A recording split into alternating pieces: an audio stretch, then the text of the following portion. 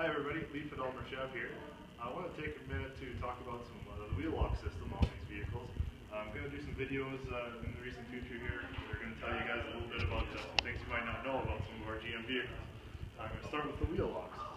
How they work I will show you in a second here, but where you'll find them when you purchase the vehicle new, or if you get a used one, will likely be in the glove box. So let me show you. Here in the CTS,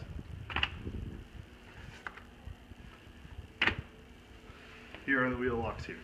So what these are, is these are 4 spare lug nuts to replace the keys or the locks that are already on the wheels. This is the key here. So if you do end up buying a vehicle that has these, you'll want to make sure you keep them. Never throw them out or give them away. There have been people in the past that have done so and have found themselves stranded, needing to find a way to get their wheels off. So let me show you this.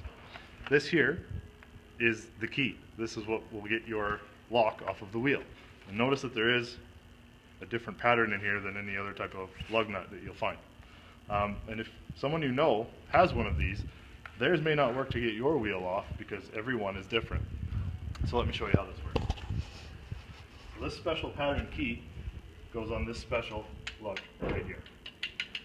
And this key is the only thing that will take that off. And if you do not have one, you will have to have this cut off. And if you do lose yours, the only way to get a new one is to give the parts department a special code that comes with this set.